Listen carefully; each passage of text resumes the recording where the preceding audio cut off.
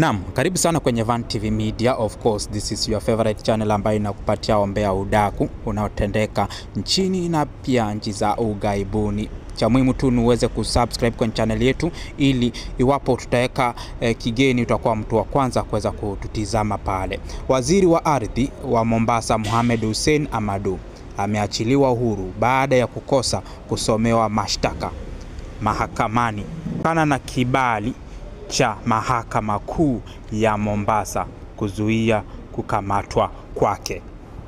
Endelea kutufuatilia kwenye channel yetu at Van TV Media. Uwe wa kwanza kutufuatilia iwapo tutapost chochote.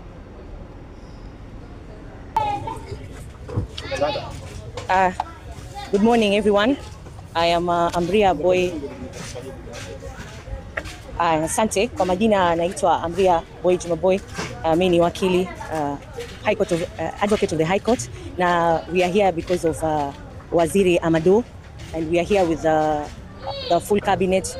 Tuko hapa pia na advisors, tuko hapa pia na his family, tuko hapa pia na members of the public, na pia tuko hapa na Mheshimiwa Ahmed Nyundo.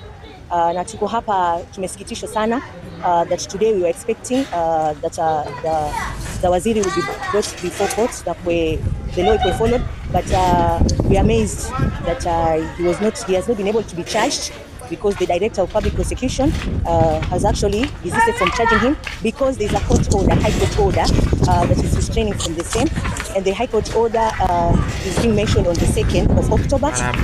So that's why it was even wrong for him to be arrested in the first place, because there was a court order from the higher court that had restrained him from being arrested. So really, this I think is not again a nature of following a nature of justice, but rather we think that it's more of political. We think that it's more political. It's taking a political cause, and we know for sure that there are some Mombasa politicians that want to bring politics into this rather than having access to justice for the victim.